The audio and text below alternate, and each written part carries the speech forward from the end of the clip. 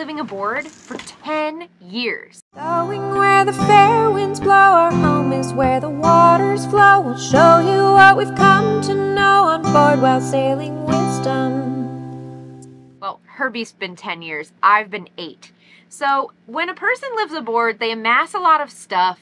There's a lot of filth that gets kind of forgotten about in nooks and crannies. What wisdom really needs is a deep, deep cleaning, especially after 5 years of sailing full time.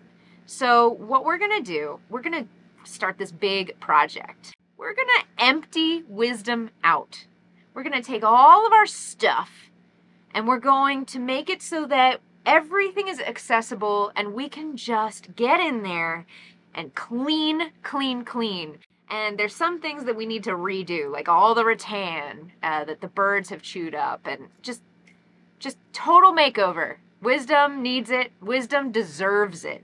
First thing we're gonna start with is clothes. This is also a fantastic opportunity to just go through our inventory of stuff, because this is a minimalistic lifestyle, but you still manage to amass a ton of stuff.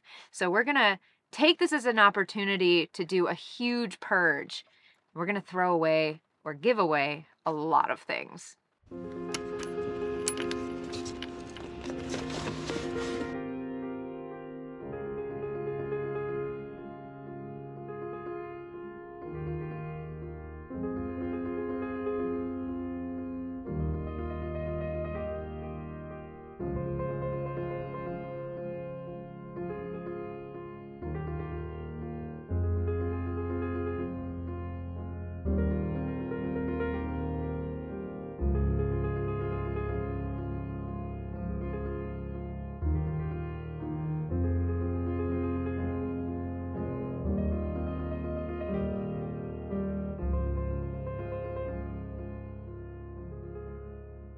Slowly but steadily, we've been getting everything off the boat. That way we can do the really, really deep clean that it needs.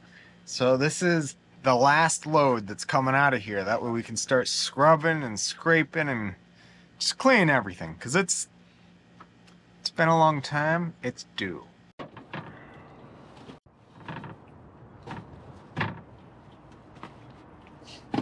So we have worked really hard to empty wisdom of all of the stuff that we have accumulated after 10 years of living aboard. Now we get to do a deep clean that we've been talking about. And that's just the very first thing we need to do on wisdom, because guess what, guys? It's going to be the first sail with our baby, but he's not going to be in the videos, which means that she needs to be sail ready, and she is far from seaworthy right now. Wisdom has a lot of cosmetic stuff that she needs, but also structural. The stem, the whole stem needs to be replaced. We don't even know the extent of what needs to be done because we haven't gotten in there yet. But if that breaks off, then we lose our head stay, which means our mast could fall down. So that's a little important. The other thing we need to do is switch from internal to external chain plates. So that's going to be a whole project that needs to get done before this summer. So we're kind of switching our focus right now from wind puff to wisdom because these are going to take priority now. We want to sail. So first things first, deep clean.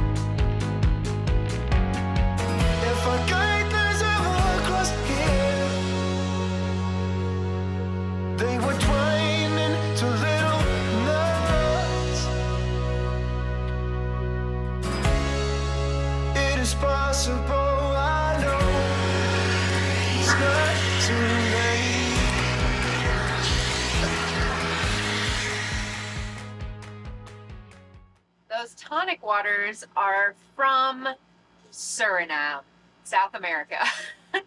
Whoopsie, forgot about those. And why did we have tonic water? Well, we learned that gin and tonic can actually help to prevent malaria. So since neither of us had a malaria shot, we just got a bunch of gin and tonic and took it with us to South America. So that's actually from, I think, Gibraltar.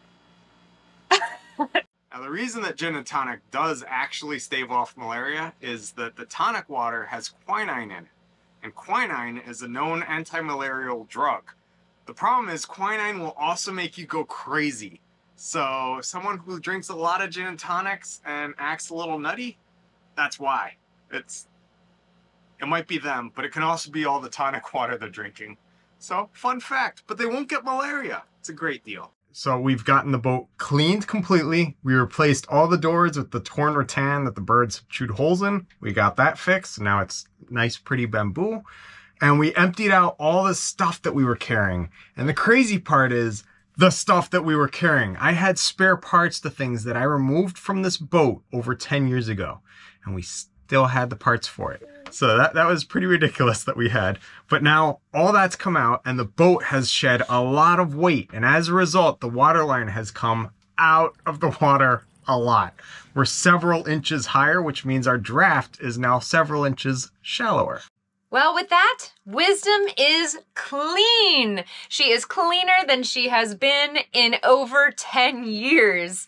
And we couldn't be more happy because the next thing we're gonna do is change the chain plates. We're going to make them from internal chain plates to external chain plates. That's a really big job.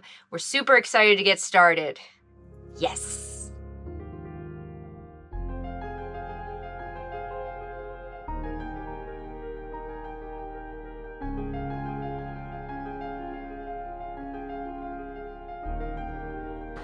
Thanks for watching this episode of Sailing Wisdom. Don't forget to like the video, share it with your friends, and hit subscribe so you don't miss the next Rigging Doctor episode.